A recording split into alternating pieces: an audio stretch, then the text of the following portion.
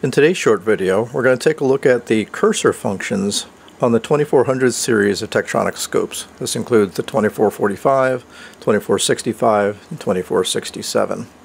Now the three main functions are to measure voltage differences, time differences, as well as frequency differences. And those are the most common things. We'll go over those first. But there's actually three more less often used and less often known about functions of these cursors as well. The ability to measure voltage ratios, we'll talk about how to set that up and why you might use it, as well as duty cycle of things like pulse width modulated signals, as well as measuring phase between two different signals, for example. These are all functions that are part of the cursor system. So let's get started. The main controls for the cursors are located right here, just above the seconds per division knob. We've got a button to turn on the delta V measurements, the delta T measurements, and then the 1/, delta T measurements, and then a knob to control each of the two cursor positions. So let's start with the delta V. So if we push the delta V button, we can see the two cursors appear on the screen, and I get a delta V voltage measurement right there on the display. The first knob right here, the reference one, will adjust the dotted line. And we can move that position up or down. So if we move that down to the trough of this particular waveform, right there. The other knob, obviously, we call it just delta, is measuring above that. And if we bring that right to the top, we can see that this signal is 1 volt peak to peak, which is exactly what I have my signal generator set to. The adjustment I just made to those two positions was done independently. One knob controlling one cursor and one knob controlling the other. However, this button here allows you to switch between independent control and tracking control. You see how the track lights up here now. Under the tracking control, the reference position will move both cursors up or down, leaving the adjustment between them the same. So it allows you to compensate and adjust, for say an offset in your signal without changing the delta measurement. And then you adjust the other one to adjust just the dashed line, which gives us the delta measurement. So you can adjust that and then adjust both of them together in that tracking mode. And that tracking mode and independent mode also works when we start making time domain measurements. So again, it's very simple but very handy cursor functionality to measure signal amplitudes without having to count divisions and do the math. Now if I add a second channel, you can say, okay, well, what is that delta V now going to measure? The delta V is always going to be relative to the lowest number channel that's turned on. So we can see that channel 1 is at 200 millivolts a division, channel 2 is at 500 millivolts a division.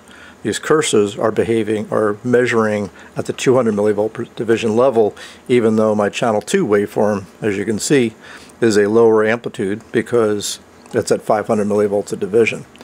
If I turn off channel 1, okay, now you can see the cursors are now measuring a different value because now they're measuring against that 500 millivolt setting.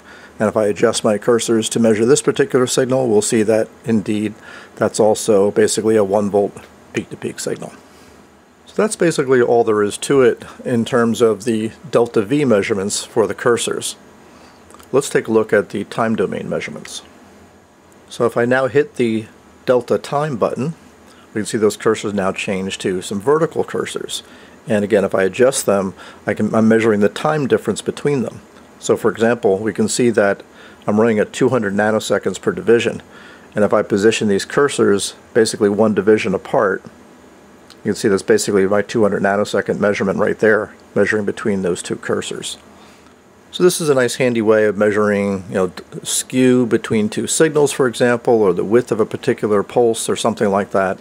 Again, just to give you a way of measuring time across the display without again having to count divisions and do the math. Now pushing both the delta V and delta T buttons at the same time will convert this from a delta T measurement to a 1/, delta T measurement. There we go. So now it's 1/, delta T. So it's basically taking the delta time between those two and inverting it, which is essentially showing me frequency. So for example, if I look, say, with the first zero crossing of this waveform here and bring this to the second zero crossing, I can see that this is reporting a 1.5 megahertz frequency of that sine wave, which is exactly what I have my signal generator set to. So the delta t and 1 over delta t are basically using the same vertical cursors, but just a different set of math. So now let's take a look at the lesser known cursor functions. And these occur when the vertical settings or the horizontal settings are not in their locked calibrated positions. What I mean by that is these var knobs normally will be fully clockwise in their kind of detented position so that we get a accurate and calibrated vertical scale or accurate and calibrated horizontal scale. In those cases where you're not locked in that calibrated position, the cursors take on their new functionality. So let's start with the vertical function. So if I go and change my vertical setting to be in the uncalibrated variable mode by rotating this knob counterclockwise, we can see I'm not in a calibrated scale now. And you also notice that the cursors change to a ratio number. Now that 100% value corresponds to the markings on the display that show 0% and 100%. And I've covered those markings in the past in a video where I talked about how to measure rise time. Because essentially you have 0% here, 100% here, and then just above that the next gradical is 10%, and the one up here is at 90%.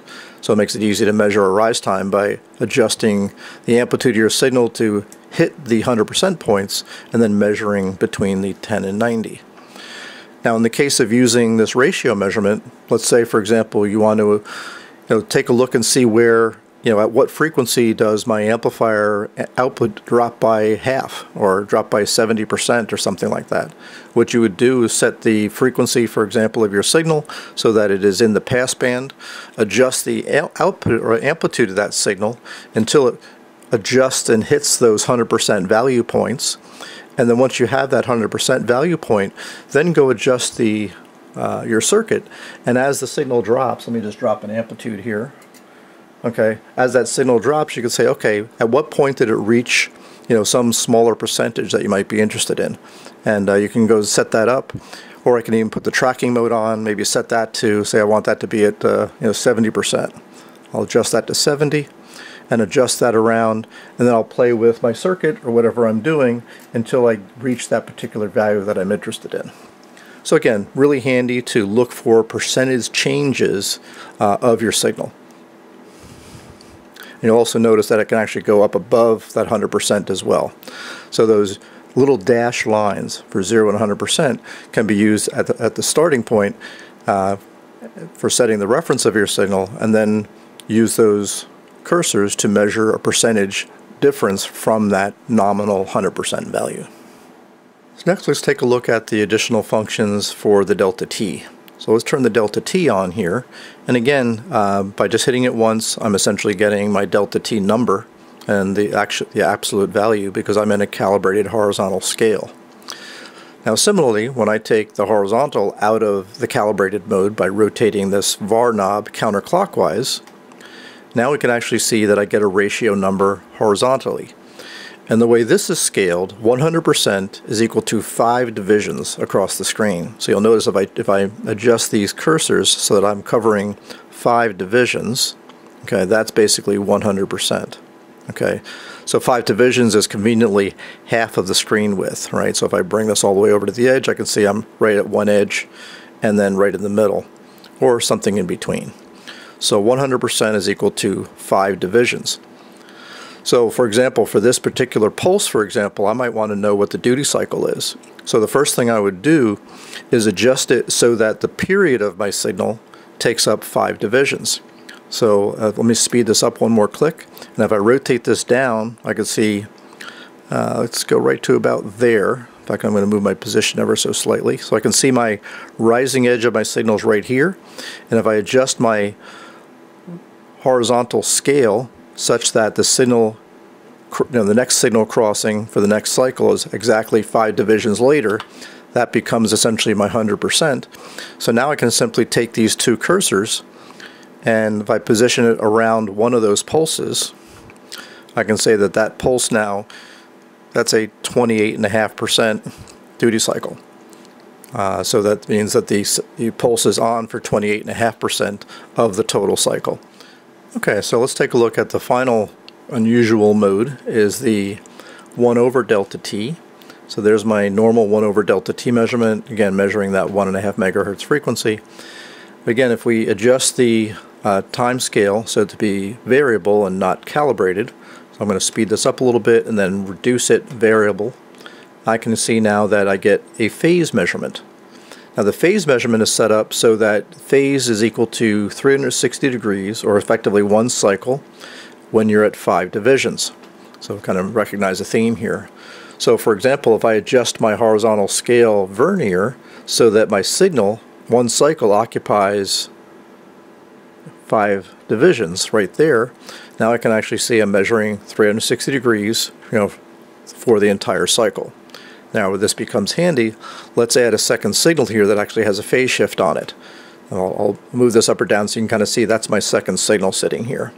So we'll kind of line those up to make it easy to look at that same center and say, how much of a phase difference do I have between these two signals? So I can adjust my cursors, for example, and let's put one at the zero crossing of one waveform and one at the zero crossing of the other waveform, and I can see that I've got 53 degrees of phase difference between these two sine waves. So the only thing to really remember is when you're using the variable functions of the markers, that for the vertical, the 100% values are the 0 and 100% indicators on the display, and for the horizontal, the 100% ratio, 100% duty cycle, or 360 degrees is 5 divisions. So you're going to play with the D10 controls and the variable so that essentially one cycle of your waveform occupies 5 divisions. And then you can accurately measure things like duty cycle, phase shift, and things like that. So if you have a 2400 series scope, and maybe even some of the other series of Tektronix analog scopes that have these cursor functions, now you know how to use the vertical delta t, 1 over delta t, as well as the more non-standard vertical ratio, duty cycle, and phase measurements that are also available through those cursors. If you liked the video, give me a thumbs up. And thanks again as always for watching.